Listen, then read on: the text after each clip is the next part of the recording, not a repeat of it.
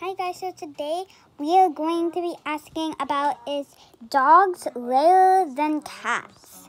So as you see here, I have my friend here. Hi. So yeah. And we are going to be talking about are dogs littler than cats. So at the start you have a starter egg. Well, usually you hatch cats from it, not dogs. So dogs are a little bit littler than cats. So yeah, I'm gonna go into the house just to get my dog a shower, So yeah, the dog is a little bit littler than the cat. I think it is.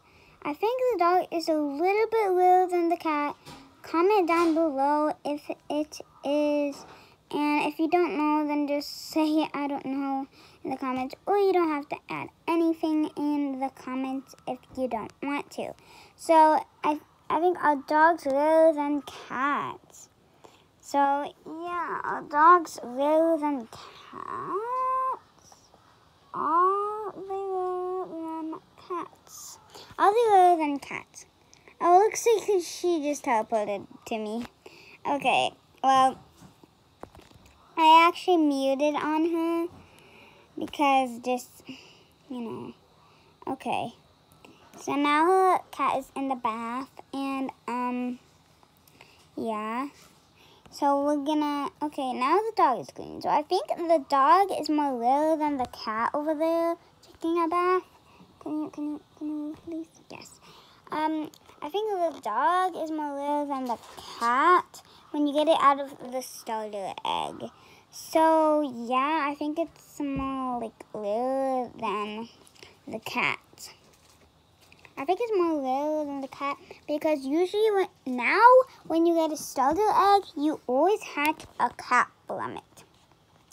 They just updated it up a little bit. So now you get the cats and not the dogs anymore. Because I hatched a starter egg. I didn't get any dogs. I hatched a couple starter eggs, and then I didn't get a dog. So the dogs are more littler. So, this was a short video. It was only 2 minutes. So, yeah, that's why dogs are more littler than cats. That's why dogs are more littler than cats. Can we get out of the way? Yes. Okay, so I muted her again. So now, I'm going to say bye. Bye. I hope you enjoyed this short video of just, seeing the dog is littler than the cat by getting out of the starter egg. I hope you enjoyed it. Bye.